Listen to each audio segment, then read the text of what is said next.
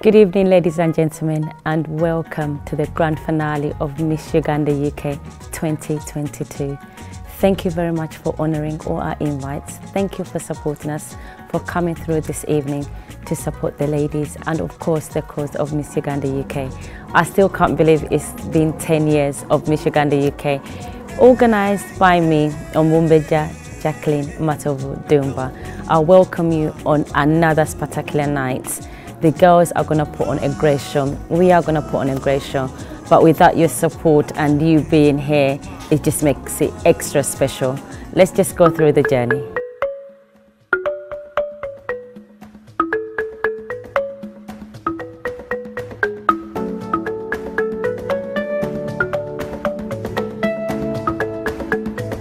Throughout the years, it's been a constant change because, as most of you would know, Miss Uganda UK every year has different contestants, so every year we have different ladies that come through.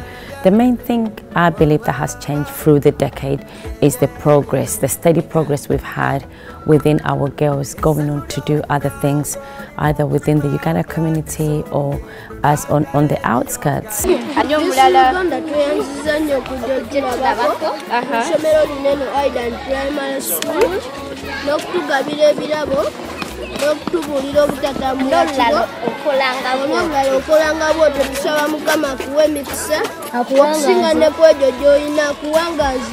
The journey has enabled them to go on to prosper. As much as they came from Miss Uganda UK, they're going through to go do their other things, and I believe that's the biggest change to date that has really changed, especially for the girls. And of course for Miss Uganda UK now it's a brand, you know, where I started off in 2011 doing it with going around different places, actually looking for contestants.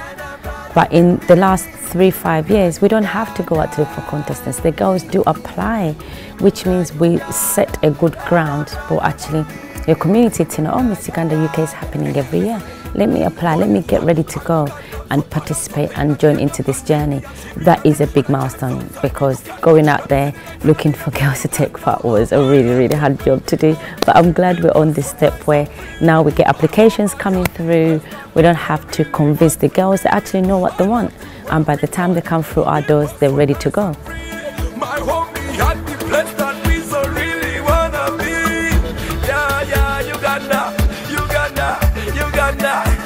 Uganda, my homeland. The impact Miss Uganda UK has had comes in separate ways. So I'm going to break it down in 2 ways. First of all, within the community, the impact we've created by the charities we have worked for as an organisation or worked with as an organisation has been something I never thought we would actually achieve. We were campaigning against child sacrifice in Uganda, a campaign that was launched by Miss Uganda UK 2012. Gladys Chotunjire, who is also now a contestants manager, and that run really impacted with what we had to do on ground in Uganda. That saw 4 of our queens going back to Uganda and actually do grassroots works of spreading the word within the communities in Uganda, reaching out to different schools and making sure the kids are aware of the dangers of what's happening within the child sacrifice campaign. We worked with Jubilee campaign. They were really supportive. Every time we went to Uganda, they were there with us. You know, they supported us financially, physically, but also making sure what we're doing is something that's impacting our community, something that's making a change. That was such a great drive. I come from the black, yellow and red, symbolizing a beautiful nation, gifted by nature. What was my most challenging year? Wow, that is a very good question. Every year comes with its ups and downs, because like I said at the beginning, you get different girls that come in every year, different sponsors, and the team sometimes also change, you know. But my most challenging year has to be, on top of my head, I think it will be 2015. That's because I was heavily pregnant leading up to the finale, and I sourced for JF Solutions to actually take over and promote Miss Uganda UK on our behalf. When I first started doing Miss Uganda UK, my priority was 2 main things: consistency and transparency. So there was no option in 2015 to say, you know what, we shouldn't go ahead. So I was so grateful for Job Solutions to actually take in charge to say, you know what, we'll do. They only had 3 months to promote it. And yeah, the show happened. For me, I think on top of my head, that would have been the most challenging year to date.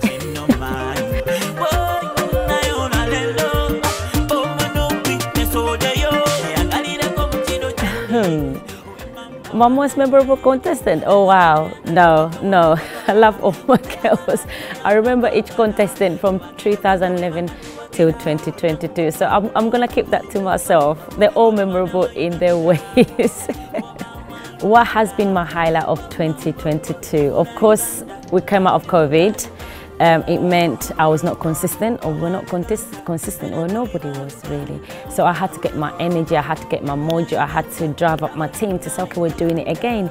But it is our 10th year anniversary, we have to go all out, full power. We need to make sure the ladies that come in this year, they're fully supported because of what happened for the last 2 years, first of all. But also some of the ladies applied in 2020 and they've actually waited for 2 years and they are going to be on this stage, or they've already been on stage today. So it has been a big highlight for me to see the young ladies that applied in 2020 also come back in 2022. But I've got to say, overall, the biggest highlight for me is the charity drives that we did, sponsored by NALA. The charity drives were to support Draw a Smile Uganda, where we invite the ladies, families and friends, we buy them dinner and they donate to the charity. This drive has taken me to Manchester, to Portsmouth, to Bournemouth, and obviously in House of London. The drive was so fun. It was a pleasure meeting the ladies' families, the ladies' friends, just knowing where they're coming from, touching base with dad, mum, aunties, and to see the support they're really giving the young girls, the belief they have in these young ladies, it is astonishing. That filled my heart. I always tell my girls when they come into camp, the first days they come in, does mum or dad know? Does the family know you're taking part in Miss Uganda UK? It's important to me because my family have been there from day one. Since I've taken part in Miss Uganda UK in 2004, my family have never stopped until this day. They're here helping out. So the charity drive drove it back to the ground of community. This is what Miss Uganda is all about: family, community and charity all in one.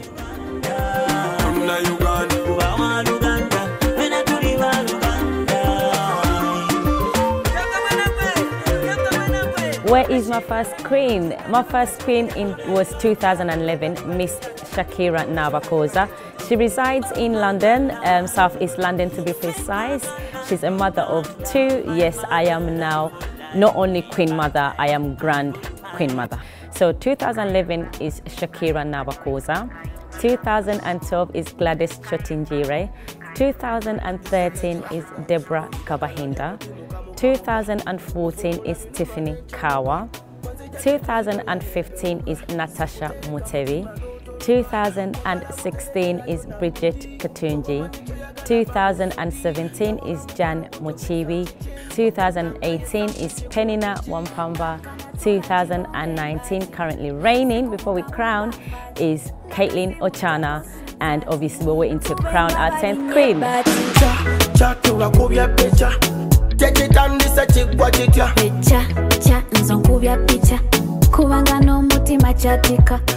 Most of my contestants call me JM or JMD, and that's I think it started in 2012 with Gladys Chotunjire. When we went to Uganda, she used to call me JM. This of course before I got married, and her family now just calls me JM. What other nickname have you got? Oh, okay, Mama Nala. Oh, that's a recent one. As I'm the Uganda community lead with Nala, a few people in the community have started calling me Mama Nala. Even when they call me, oh, Mama Nala, they call Mama Nala, how is it going? So that's the recent one. The main one that I take pride in this moment in time on this stage that we're on today, this evening, is of course the Queen Mother. What a name, what a title to have, and this name was given to me as every other name. I mean, we all are given names. It's not something I called myself. Queen Mother was given to me by the lovely Priscilla Anyabu when I was nominated for BEFTA Awards, and she said, let's get voting for our Queen Mother. I had never heard it before. I had never seen anybody being called this. And for one of my girls to actually give me a title that's carried me since 2013, I absolutely adore it. Thank you, Priscilla, for giving me such a heavy title. And this is before I even had my daughter. So, but Miss Uganda is my first child. I always say she's my first child. She's Jackie Matovu, basically. What gets me going, I love my Kaunga. I'm Team Kaunga all the way. So that's posho. Of you guys that don't know what Kaunga is, I love fish. Matoke, of course, not too keen on matoke, but yeah, that's what gets me going. And I think it's the passion. The passion behind me doing Miss Uganda UK, have been a past contestant, have been a judge at different pageants, obviously presented at different pageants as well. So it gives me the passion, the feel, but obviously as I am the Queen Mother, as I am Mama Uganda or patriotic about Uganda, who in right can do Miss Uganda UK? It's the love. It's a love for my country, love for my community, and of course to empower, inspire all these young ladies. It's amazing. It's an amazing journey. And all the ladies that have taken stage since 2011 to tonight are honestly my girls. Those are the true ambassadors of Miss Uganda UK. I am honored, I am proud to be here. Once again, thank you very much for coming, ladies and gentlemen. I know it's going to be a wonderful night. To the ladies, I wish you nothing but the best. We've done whatever we can do. You are ready for the stage and you are ready. Any one of you is going to be crowned Miss Uganda UK tonight. You make a perfect queen. Thank you, families. Thank you, friends. And of course, thank you, my sponsors, for coming on and seeing the vision of what Miss Uganda UK does for the community. Thank you for my team, for always being there, supportive, for your time, and of course, for all the efforts we're putting through. I'm ever so grateful to the Uganda community at large. Ladies and gentlemen, thank you for coming. Honestly, I can't believe it's 10 years. I can't believe we're holding it at the Dominion Centre.